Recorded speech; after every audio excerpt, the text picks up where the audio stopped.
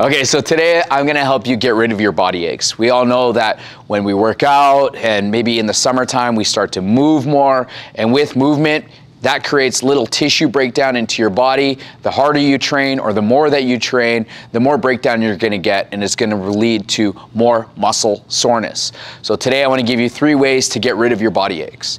Number 1 is that I would tell you to move, just not as fast, okay?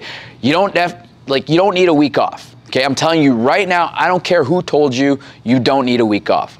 What you need to do is stimulate blood flow, get the body moving. You just don't want to lift as heavy or you don't want to move as fast. So if your knees are sore, let's say you got like a tendinous issue, right? So your patellar tendon is sore, or maybe you've been diagnosed with ITB syndrome. So your iliotibial band is tight and it has some inflammation in it. So the worst thing you can do is just sit at home, sit at your desk, work and do nothing, because everything is going to shorten, it's going to tighten up, and in fact, it's going to get worse, and it's going to get even worse when you start to do activity.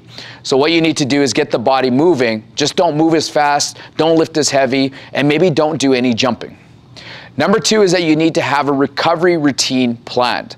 I personally see some type of massage, physio, athletic therapist, chiro, at least 3 times a month, okay? I make sure that that's pre-scheduled. You probably have benefits, you need to use them. You're paying for them, use them. They may not come off your check, but you are paying for them through your wages, okay? So start having a recovery routine plan. Now, if you don't have the benefits and you don't have the income to support seeing a therapist, then have a recovery routine plan in the sense of go and buy one of those massage guns. Like, they're so cheap right now on Amazon, you could probably find one for like 30 bucks, okay? Get those massage guns, get into those IT bands, get into those quads every single night. Now, you probably have a bathtub, and if you have a bathtub, set yourself up with a nice hot bath. Get that blood flow going, okay? Once you get that blood flow going, the body heals itself. It's just like moving, right? So as soon as you get that hot bath in there, you're creating movement, you're circulating the blood, and you're stimulating a recovery routine. So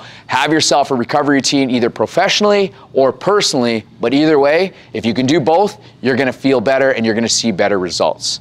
And the number 3 thing is posture, okay? A lot of people say, oh, I got this shoulder thing, I got this back thing, I got this knee thing. Well, a lot of that is coming from improper alignment of your body. So when it comes to your shoulders, think about it, we sit like this all day, right? We sit like this all day, or we walk around like this all day, and we think that this is actually more comfortable for us, but there's studies out there that show that if your body's out of alignment, so your shoulders are down, your back is humped because your stomach is like, you know, pushed in, then what ends up happening is you actually burn more calories because things are out of alignment, okay? Now that's good for weight loss, but ultimately it's bad for your body, because if you stay in this stretched and unorthodox position, then guess what?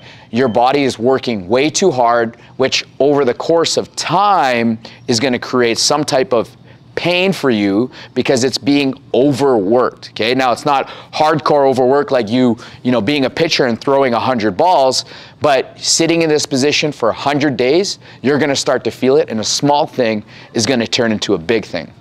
So there we have it, 3 simple ways of how you can get rid of your body aches. You need to move more. A week off? No, forget about who told you. I don't care what letters they have after their name. Don't take a week off, especially if it's something that's minor, like a little tendinous or muscular injury, or, you know, like just overuse stuff, right? You can work through that. Just get your body going in a very slow motion. Number 2 is that you need to have a recovery routine plan, either professionally or personally.